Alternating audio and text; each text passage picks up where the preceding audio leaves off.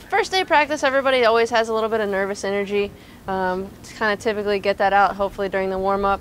Did a couple tests, broad jump and pro agility to kind of get them warmed up, and then went into the beep test. And then just played.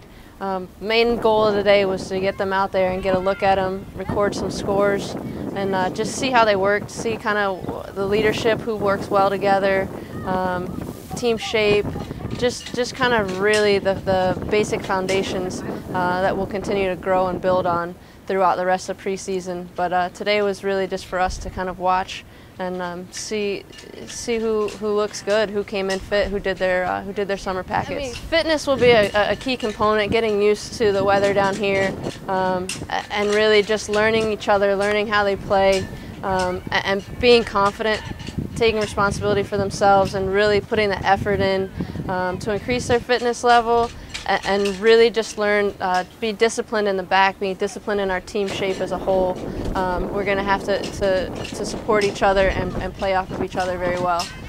So that's kind of the main goal throughout preseason, is to get us ready for our first game and defensively having our shape set. It was a little bit weird showing up here at 6, getting everything set up, and then the sun finally came through, and we started going at about 7 a.m. and it was kind of didn't quite feel real that we've been waiting so long, but it was exciting to see the kids come out in all their gear.